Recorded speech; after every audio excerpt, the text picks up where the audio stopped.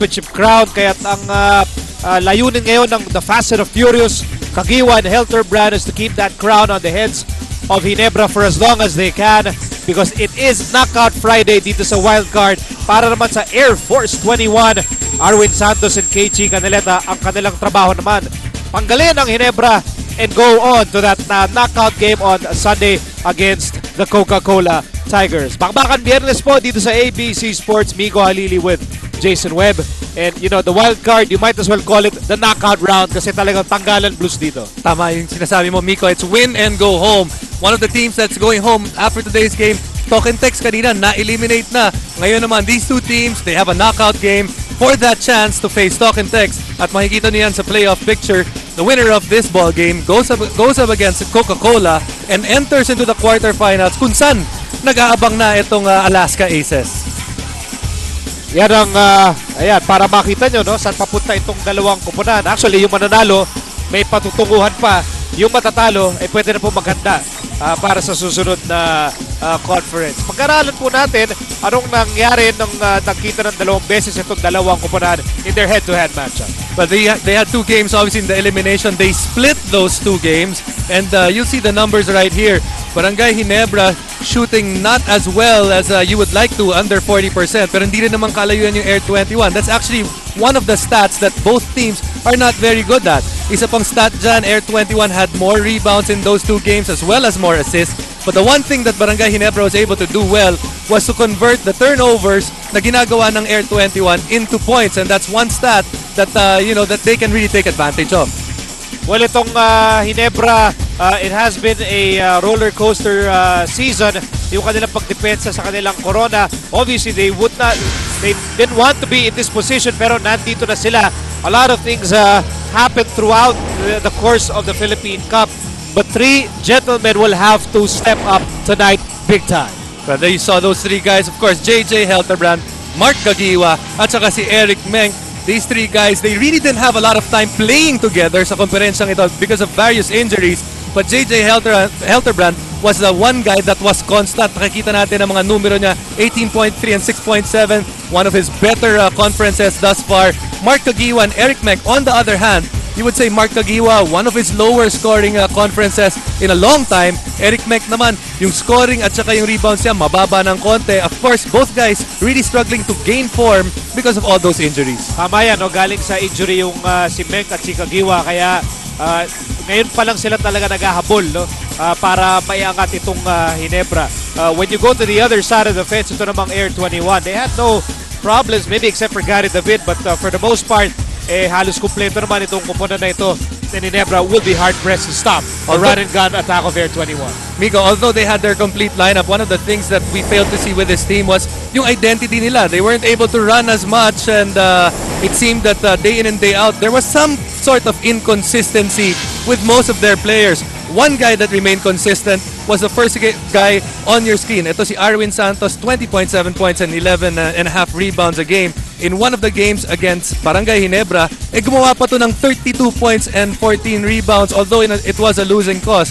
KG and etong si Ranidel, I would say this conference, it's been an up and down conference for them. Their consistency really lacking this conference. Well, they're praying that they can be consistent enough tonight to advance to that knockout game on Sunday. Yan ang pinagdadasal ng Air 21. At dahil kasama natin ngayon si Jason Webb, ay dapat tignan po natin at silipin ang webpage para sa gabing ito. Ano ang mga mungkahi mo for both teams? Well, let's start, Miko, with Air 21. With Air 21, one of the stats we saw kanina, yung points off turnovers. They're the team that has to force turnovers and run because etong Barangay Ginebra, they take care of the basketball best in the league, so they have to create easy opportunities. Susunod, no free throws. There's a bad combination here, Miko, para sa Air 21. They're the team that fouls the most. On the other side, ito naman Barangay Ginebra, ang pinaka-fina-foul sa lahat ng mga koponan. Finally, the snatcher must snatch victory. Winnie Arboleda is the lone key veteran in this Air 21 team, and I feel when it's a big-time ball game kagaya nito, kailangan yung pinakamatindi mong veteran ang mag-lead to you ng koponan mo to victory. So in games like this, it's age before beauty. Okay. There's Winnie Arboleda. At ito namang Ginebra in unfamiliar territory. As you look at the keys to winning for Ginebra. Well, on the other side, para sa Ginebra, I think it's a key for them to rebound because Air 21, they want to run. One of the ways to stop the running attack is to get the rebounds para hindi ka agad makatakbo yung kalaban. Especially, there's a lot of players in Air 21, I feel, that really likes to cherry pick. Ibig sabihin, nag-aabang na kaagad sa baba. Susunod, get the big three going. Of course, I'm talking about Helterbrand, Kagiwa, and Eric Menk. We did talk about the veterans, and they're the veterans on this team. Finally, make Air 21 play team defense. Barangay Ginebra has really had a hard time scoring this conference, shooting under 40% from the floor. Pero ito yung solusyon para sa kanila. Pagkakataon, dahil ang Air 21 naman, they are worst in the league in defense. So if they make Air 21 work on defense, they should be able to get better shots.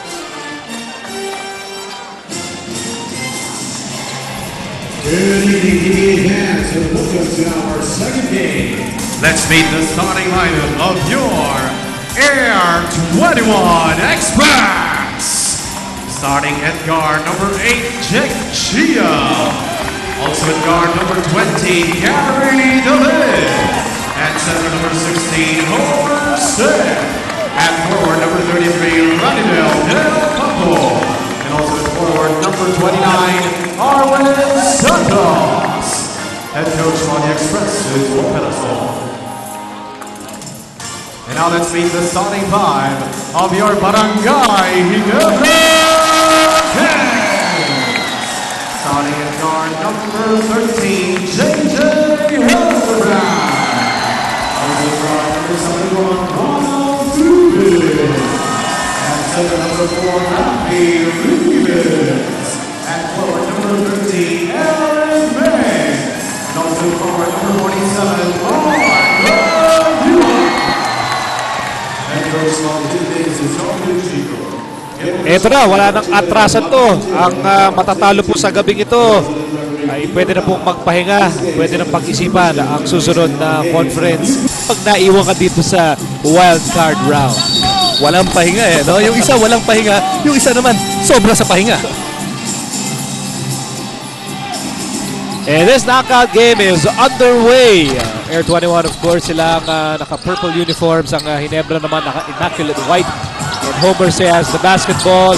First shot of the game, air ball. Arwin Santos no go. After Rivas with the rebound. Just going over the starters here, the primary protagonists para sa Ginebra. It's Tubid and Helterbrand in the backcourt. Kagiwa will act at the small forward spot. Kasama si Rafi Rivas at si Eric Menk. Traditional Ginebra three-guard combo here. But I would think this lineup the Barangay Ginebra has on the floor is their strongest five that they have in their entire arsenal. Although oftentimes nakikita niyo si Sunday Salvacion ng small forward sa kanilang starting unit. Turnover laban sa Ginebra. Air 21 begins with Jack Chia and comebacking Gary David in the backcourt. Kasama si Homer Se, Ranadel de Ocampo, and the ever so consistent Arwin Santos. And of course, you all know Homer Se, he believes in giving the fouls, not keeping them for himself. Parang araw-araw Pasko sa kanya. Always in the spirit of giving. Aanhin mo ang fouls for the next game. Hindi mo rin mauuwi. Hindi mo rin mababaon. Here's Eric Menk over to Helterbrand against Chia. Helterbrand fires. Remember, Jack Chia used to play for Ginebra. And Chia now the quarterback of the starting unit. Wala pa tayong puntos opening quarter. Chia fires and misses. Kagiwa with a long rebound. Here's Gary David. Bounce pass. Homer said no go. Arwin Santos with a putback. Well, that's actually the first good shot that Air 21 has taken. You look at most of the shots that they've taken. Yung mga tira nilang three-pointers off balance. That's one of the things that gets them in trouble in terms of their field goal percentage. 2-0 ball game here inside the Cuneta Astrodome. Here's Rivas, inabot, Kagiwa bangs into a brick wall. Here's Tubid, he fires and scores! TM3 for Ronald Tubid. Ronald Tubid starting in the lineup. Usually he's the energy guy that comes off the bench. Ngayon na may Paul Artadi na sila, they can afford for Ronald Tubid to start. As De Ocampo scores against national teammate Eric Menk. Balik ang lamang sa Air 21 with 10 minutes to go in the opening quarter. Here's Helterbrand. TM3. Well, Ginebra, the only thing that they're throwing up so far are 3-point attempts. Wala pa silang attempt mula sa 2-point region. Expressed out by 2. Jack Chia posting up Hilterbrand, and he scores! Very offensive-minded to start the ball game, Jack Chia. You remember one of the first plays of the game, took a 3-pointer. Ngayon naman, kinostehan niya ito si JJ Hilterbrand. He probably told his coach something during the times that he was still practicing with Barangay Ginebra. Alamang sinabi niya kay Coach Bo, alam mo, nung nagpa-practice ako, kaya ko yan. Oo, pinopostehan ko lang yan. Ganun ba? Ang tanong naniwala siguro si Coach Bo. I would say sa pabilisan siguro, without a doubt, Hilterbrand would leave Chia behind. Pero marahil sa palakasan ng katawan ay mahanga lamang itong si Jack Chia. We're tied at 6 in the opening quarter of this knockout game. Here's Hilterbrand. Pinasa kay Tubid. Tubid fires. At lahat ng puntos ng Ginebra galing TF Country. TF3 na naman for Tubid. And you know, those 3-pointers, they're easy 3-pointers because they are in rhythm at walang nagko-contest. Sumagot naman kagad si Arwin Santos. He has 4 points in the ball game. Cutting down Ginebra's lead to 1. And Miko, he already has 3 offensive rebounds ito si Arwin Santos. About that time para kay Tubid. Here's Kagiwa. Bagong shot lang para sa Ginebra. Up by 1 point. Here's Rivas. Inabot Kagiwa. Pull up. It is good. Scorching outside shooting here for Ginebra. For Mark Kagiwa, that's a good sign. We know that he's missed some time in the last game. Kaya sinubukan niya lang maglaro against Talk and Text. Really critical for him to get going early in this game. First personal laban kay Meg. Second team foul laban sa Ginebra. 8.5 to go, the opening quarter. Here's David. Good move against Mark Kagiwa. The start of this game, offense has been at a high level, or you might say the defense has been struggling to contain the offense of the other side.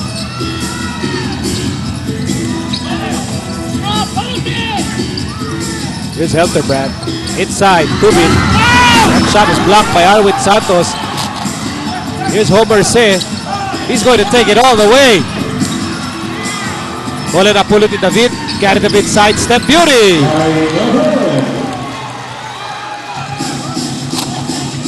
More points for Mr. Pure Energy. At lamang na po ang Air 21. By 1 point. 12-11 with over 7 minutes to go. In the opening quarter, bilis ng palito ng puntos dito. We already have on the board 25 points between the two teams, and we've only gotten through a bit over 4 minutes sa larong ito. This is, of course, Air 21's style of play. Yes, it usually is their style of play, but this year, from what I recall, has been the first year in a long time na hindi sila nag-average ng over 100 points. So, this is basically, ito yung identity ng tunay. Blocked, I think it was Radidel de Ocampo who blocked that shot. Ito, Gary David. Radidel, open shot! Yes, sir! TF3 for Radidel de Ocampo. And we enter this timeout with Air 21 on top by 4 points, 17-13. It's a shootout dito sa Cuneta Astrodome. Back inside the Cuneta Astrodome. At sa punong itong punta natin, si Paulo Trillo. Yes, Miko, para kay Coach Jong Uichico, itong conference nito has been a conference of adjustments para sa Barangay Ginebra. Ang sabi niya, they really struggled early dahil sa mga injuries. Pero ngayon, healthy na sila. So they're looking to really make it through the wild card phase. Ang sabi daw niya, it's key na wag daw sila makikipagsabayan dito sa Air 21. Para naman dito kay Coach Bo Perasol, ang sabi niya, lahat ng kaya niyang iba to. Dito papunta sa Barangay Ginebra in this ball game, ibabato daw ng Air 21. Ang sabi niya naman, key factors sa kanila is that they really have to control the guards of Barangay Ginebra para hindi raw ma-excite masyado ang fans, ang mga crowd ng Barangay Ginebra dito sa Cuneta Astrodome. Guys, bakit kailangan ba ito Pwede naman ipadala through Air 21. Sagot nga nila ang padala mo. But You know, Ginebra, do not let their win-loss record fool you. I mean, it's misleading because they play with so many games without Mark Kagiwa. Without Mark Kagiwa, without Eric Meng, and without Rafi Rivas. Correct. You remember that at the start of the year, all three guys were absent in that lineup, and ang nipis nung lineup nila nung panahon na yon. But yet, they were still able to steal some victories. Speaking of stealing, yung snatcher. Well, Arboleda and Kramer have checked in the ball game para palitan si Homer Se and Jack Chia, and you feel that Winnie is going to play a vital role tonight. Well, I think for Winnie, napaka-importante. You know, he's a veteran of this team. And one time I was talking to him, natatawa nga siya dahil sabi niya, ako na yung pinaka-veterano dito. And, you know, looking at the stats, he's the best guy in terms of assists for his team. And early on, miski lamang sila, isa pa lang yung assist ng team na to. And that's what Winnie Arboleda brings to this team. When he's on the floor, mas maganda yung ikot ng bola. I'm sure when you were dribbling the basketball when you were playing, you'd rather have Arboleda as your teammate than Arboleda guarding you. Well, obviously, and ito si Winnie kasi ang problema, he may not be the quickest, but he's so strong na pag nabangga ka, matitinag ka, especially when you're dribbling. Hindi naman natinag doon si Helterbrand, another TM3 para dito sa Ginebra. They are scorching here in the opening quarter. They're shooting at 60%. We talked about how bad they've shot this conference, pero lahat yan, tila nabubura dahil sa shooting lang ngayong araw na to. I think both teams are gunning for 200 points. Halos 5 minuto pa natitira dito, but already a high scoring affair. Walang patid ang palitan ng puntos between the two squads. Ano, malamang pagkatapos ng first quarter, susukatin yung ring kung eksakto ba talaga yung size nito dahil lahat sila both teams are seemingly not missing at all. Although in that report with Paolo, he mentioned that Coach Joe is very conscious of the fact na huwag makipagsabayan dito sa Air 21. Well, that's why he had to call that early timeout. Although they were just down by 4, he was noticing that the tempo was already moving towards the tempo of Air 21. At yun nga yung talagang iniiwasan niya. Amaril misses that jumper. We're tied at 21 as we approach the last 4 minutes of the opening quarter. By the way, Mamaril came in para kay Eric Meng. Meantime, here's Ranadel De Ocampo. Tapi ka ng bola, and we'll go out. It will go to Ginebra. Spacing that time around, problem of Air 21. Too many guys on one side. Kaya miski umatake si Ranidel, masyado na masikip yung, at naging mahirap yung kanyang tira.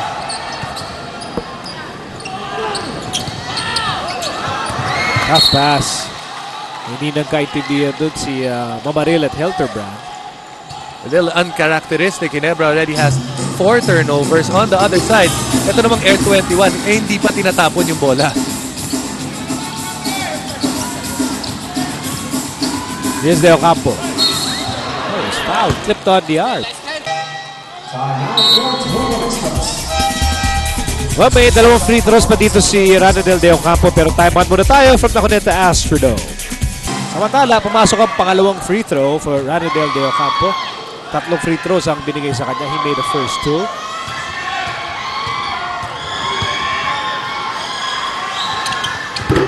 And he made all 3. Kaya't lamang po ng 3 ang Air 21, 24-21. Here's Kagiwa. Salvacion is now in the ball game para sa Ginebra. Here's Sunday Salvacion. Salvacion over to Helterbrand. 9 on the shot clock. Helterbrand has the ball. Helterbrand goes to Rivas. Rivas pull it past Salvacion for 3. Yes, sir! TM3 for Sunday Salvacion. And I'm sure Coach John Chico would be very happy with that play. Ang ganda ng ball movement nila. They really ran their plays. Air 21 tried to hold on to their defense as long as they could. Pero itong Ginebra, talagang they really stuck to their system.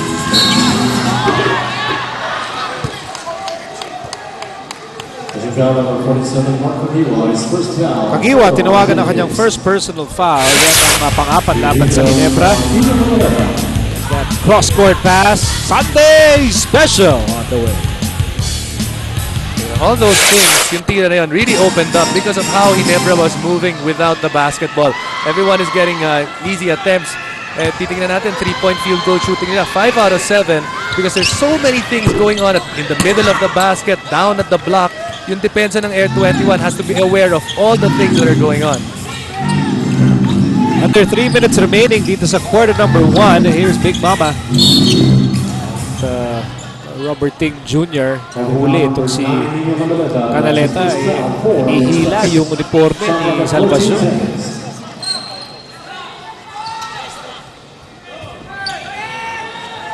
Ginebra down by 1 point. Nagiwa. There's nowhere to go. 4 to shoot para sa Ginebra. Titira na dito si Mamaril wasn't aware of it. Yeah, it's been a thrill to watch because you can look at Air 21. They're not regarded as one of the better defensive teams, pero maganda yung pinapakita lang depensa. On the flip side, Barangay Ginebra has been patient with their offense. That time around, a little too patient though. Here's Canaleta. Twirls. Kramer with a putback off an offensive rebound. Talking about offensive rebounds, Air 21 killing Barangay Ginebra off the boards. 6 na offensive rebound na sila. On the flip side, Ginebra iisa pa lamang.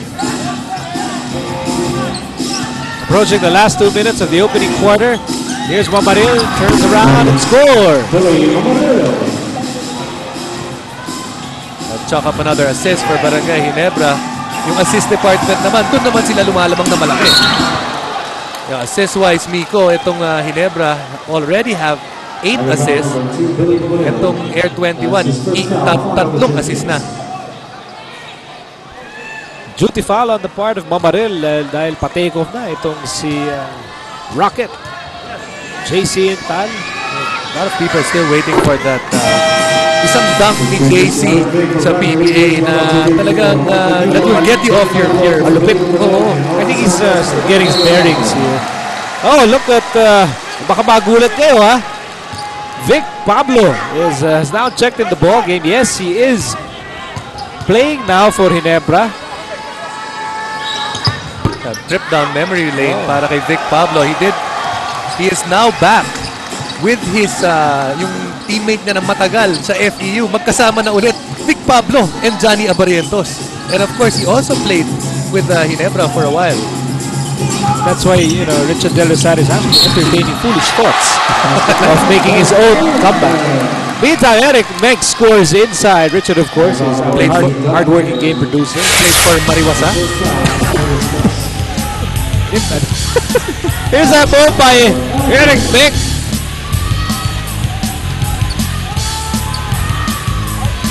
Actually, Richard was part of the fabled Iko-Ismael rivalry. kahit nga tatay mo. Yun na nga eh. Pinanood nga ng tatay mo yan. Magaling daw mag-commentate. Here's Arwin Santos. There's an awkward shot. Agawa ng bola. Nadula si Pablo. Of course, Vic Pablo, unlike his former team, is still playing. Kasi yung former team niya natanggal na kanina. Tinalo ng bola. Kung kakauwi nyo lang or kabubukas nyo lang ng inyong TV sets, tinalo po ni Asi Taulavan at Coca-Cola Tigers and Talk and Text Phone Pals for the 2nd consecutive game, thereby ousting the Phone Pals from the race. And now the Tigers are waiting with bated breath who will win this game dahil yun nakakalabanin nila sa linggo for another knockout showdown. Players of Talk and Text must be having nightmares of dun sa mga mukha ng mga player ng Coca-Cola dahil una, tinalo sila nung Wednesday, so that's why they had to go straight to the wild card and not have a playoff for the quarterfinals. Tapos ngayon, naglaban sila ulit. Ganun na naman ang ginawa sa kanila. Asi must be really happy though. I'm very sure he is. If that's not poetic justice for him, I don't know what is. But one of the things na pinag-usapan natin, forced turnovers and run, that's the Express. They've made Ginebra commit 6 and they've scored 10 points out of those. On the other side, Ginebra, wala pang pino-force na turnover sa Air 21 at syempre, wala pa sila nakukuha puntos mula dito. We're tied at 31. Time winding down here in the opening quarter. Hilterbrand no go. And Arboleda has the basketball. Another 30 seconds to play. That's a perfect bounce pass. And a perfect slam dunk from KG Canaleta. And what a thrill when Air 21 is running, especially when you have Winnie running the point. And pag nakikita mo na, KG Canaleta on one side, JC Intal on the other. Usually you get a treat like that. Among ng dalawang Air 21, 6 seconds remaining in the opening quarter. Hilterbrand has the ball. Hilterbrand over to Meg. Meg will score! Right after that, nakita natin yung tira ni Eric Meg. Nangyari doon, he was able to get so close to the basket, and you have to push a guy like him off the block or else he's gonna get easy points just like that. High-scoring ball game inside the Cuneta Astrodome, and I'm not surprised why. Because everything is on the line for both teams. Ginebra up by just 1.34.